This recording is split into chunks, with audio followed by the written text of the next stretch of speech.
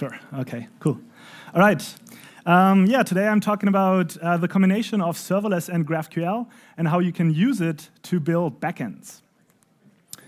First, a very quick introduction. So my name is Nikolas Burk, and I work at a company. We're based in Berlin. We're a startup, and we're building a backend development framework called GraphQL for backend development, and we're using GraphQL and serverless technologies.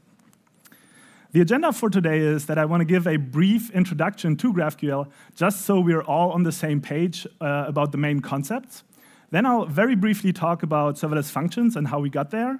Then I'll talk about serverless GraphQL backends and how you can build them with GraphQL.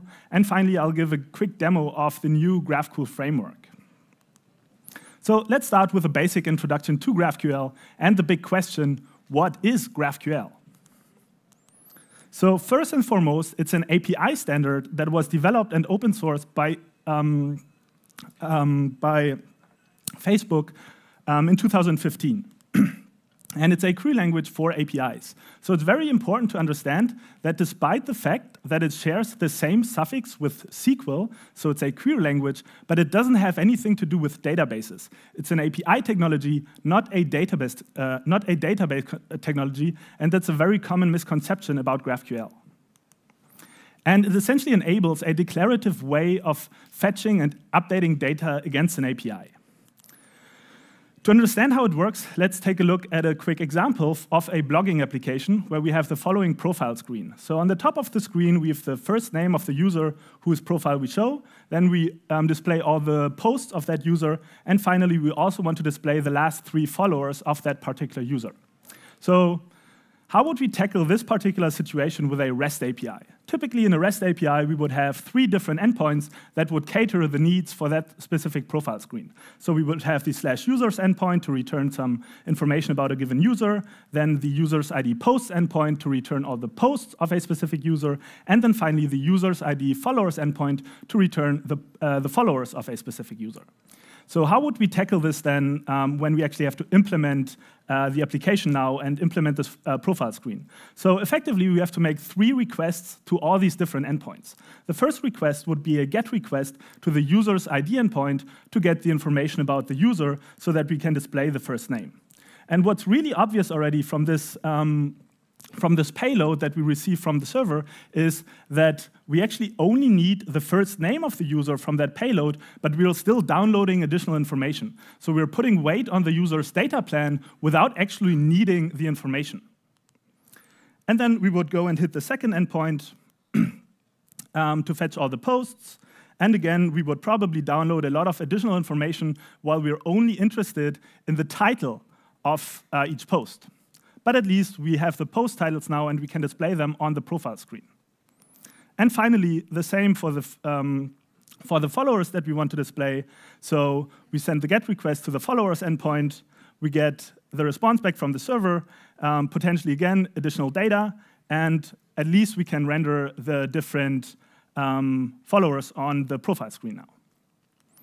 How would we solve the same situation with GraphQL? So the big difference between a REST API and a GraphQL API is that with a REST API, you usually have a couple of different endpoints that return fixed data structures. With GraphQL, you only have one single endpoint that returns flexible data structures. How does that work? Because the client can submit a query to the server, and that query precisely describes the data requirements of the client, so you can precisely ask for exactly the data that you need at any given moment.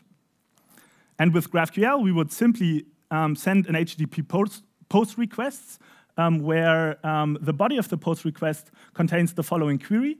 And here we can exactly ask for the data that we need. So we need the user with a particular ID, we need the name, we need the titles of the posts, and we need the last 3 followers. So now we get exactly the information that we need from the server, and we can display everything at once because we only made one single request, and we didn't actually fetch additional data that we don't need in the application.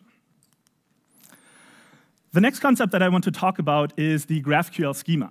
So when we are talking about GraphQL, it's very important to understand that the GraphQL schema is essentially the core of GraphQL. So it's strongly typed, and it's written in what's called the schema definition language. And the schema definition language has a type system that you can use to express the capabilities of your API. So the schema really defines the capabilities of your API, and thus is the contract for client-server communication. And it has 3 special types that are called query, mutation, and subscription, and these kind of define the entry points for your API. And we'll take a look at an example, so that's quite abstract right now. We'll go into an example now. So here we see the schema definition language for a simple chat application. We define 2 types, the person and the message type, each of these types has a number of fields. So we have a name that is of type string, and the messages which represent a one-to-many relationship between the person and the message type. Now let's talk about these root types and their special role in the GraphQL schema.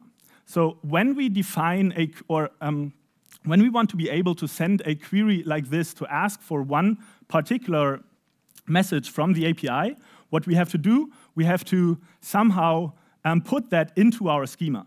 And the way how to do this is by writing the query type, and we are putting a field on the query type that is called message. And this will allow us to actually go ahead and send this particular query to the API. If we wanted to ask for all the messages from the API, we could define a root field that is called all messages, and we would again have to put it onto the query type. And for mutations, so mutations are the GraphQL way how you can update data in the backend. So queries are only for fetching data, and mutations are for updating, creating, and deleting data in the backend. So here we have exactly the same principle in that when we want to send a mutation that looks like this, we have to go and add the corresponding field with the parameters to the mutation type. If we want to update a specific message, we have to do the same.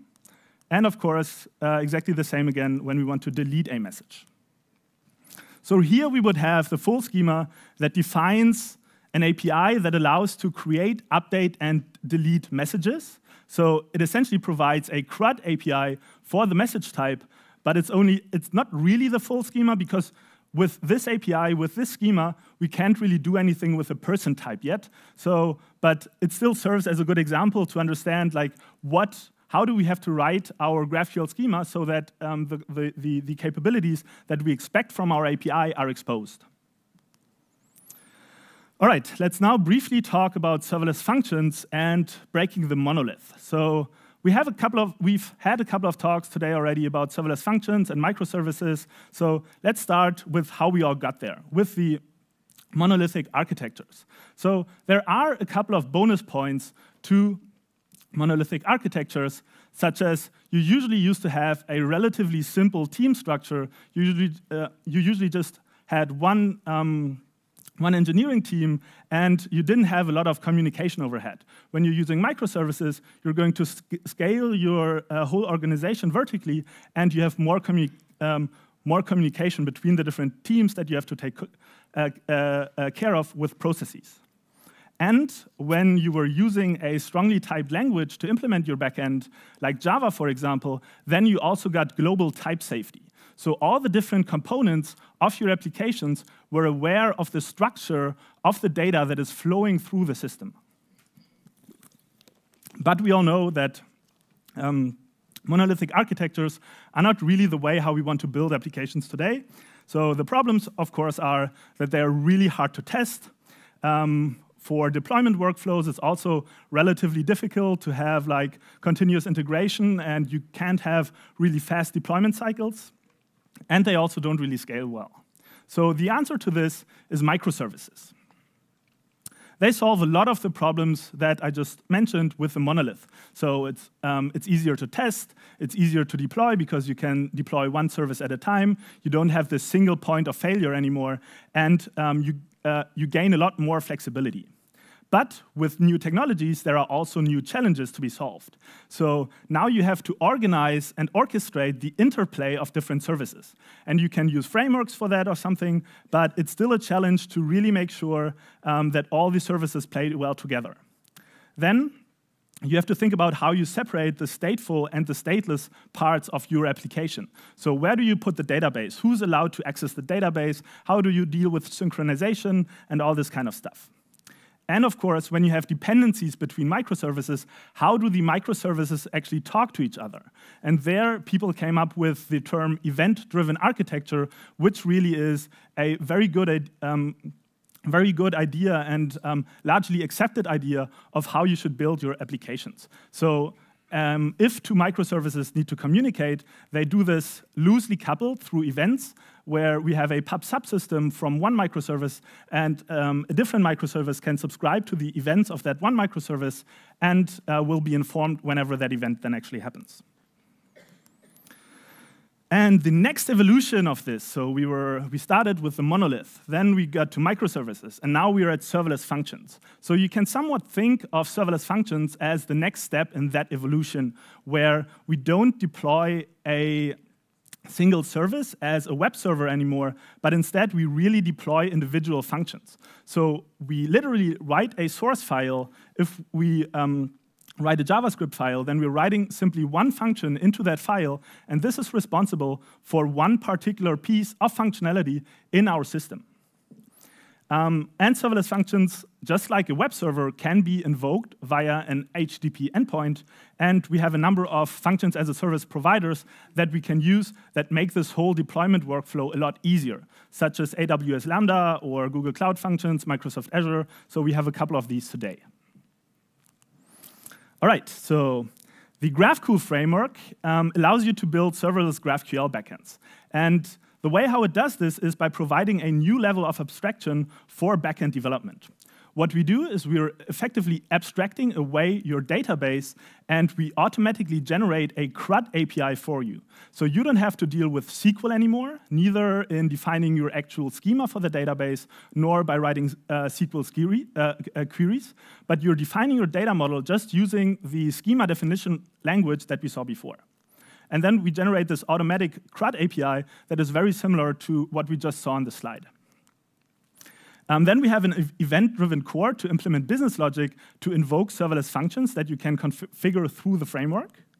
And we have a global type system that is determined by the GraphQL schema. So we are getting back this advantage that we lost with going from the monolith to a microservice architecture, this global type system, which gives all the different components that need to communicate inside our system a lot of safety. How do we leverage the serverless functions with GraphQL? So we have three different kinds of functions. The first one is called hooks. That is for synchronous validation and transformation of data. Then we've got subscriptions, which are triggering synchronous events. And finally, we've got resolver functions, which allow you to extend the CRUD GraphQL API with custom queries and mutations. Let's take a look at a quick example of how the subscription functions work. So let's take the model that we had before with the person type, and we want to send a welcome email to the new user. So here is our system, and it somewhat looks like this, that on the right we've got the function runtime, and here we've got the event system, and then client applications. So to set up the subscription and be informed about events when new users are created, we have to send over this GraphQL subscription query to the event system. It's now stored in the event system, and we're waiting for an event to happen that relates to the person type. So this could be that a person's updated, that a person's created, or that a person's deleted. So now a client app actually goes ahead and creates a new person with this payload. So now the subscription actually goes and fires and sends over this payload to the function that we implemented in the function runtime, and that is sitting there and waiting for the event. And that's how it works. And now you're going to see exactly that example in practice. So the first thing I want to do is I want to show you how you can get started with a GraphQL project. And if you've used the serverless framework before, then a lot of these things are going to be somewhat familiar to you. So we have a couple of components inside the GraphQL.yaml file, and the most important one here on top are the types. And this types.graphql file defines the data model of your application.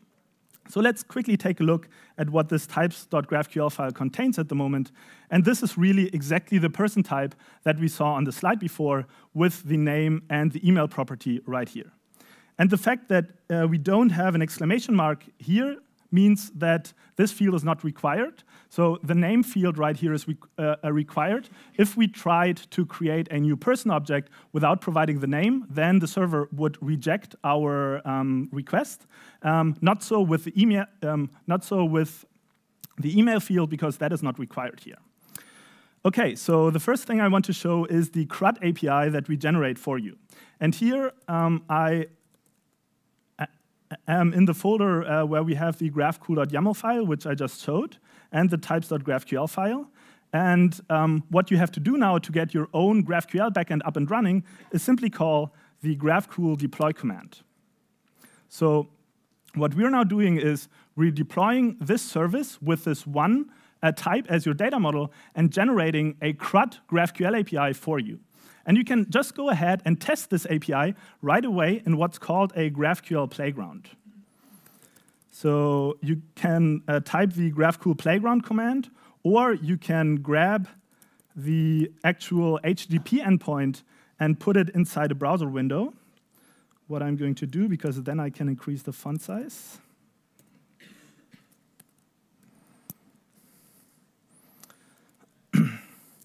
And a GraphQL playground is somewhat similar to a tool like Postman in that it lets you allow, or it lets you explore the capabilities of your GraphQL API in an interactive manner.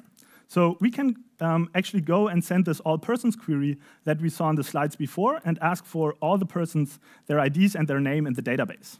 If I send this query, the server is just going to return an empty array because we haven't created any persons in the database yet. But we can simply go ahead and change that by creating a new person with the create person mutation that we also saw before. So we sent this. We now created this person in the database. And when we send the all persons query again, we actually see that this person is now returned by the server.